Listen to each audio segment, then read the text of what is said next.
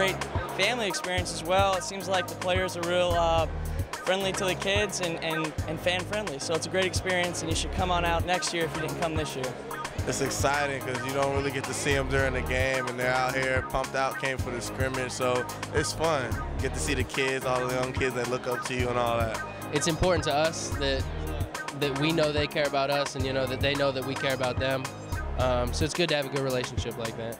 It's always exciting to see the players and have a conversation with them, wish them good luck. I think this year's going to be amazing. We should have another championship year, so I'm excited. I am.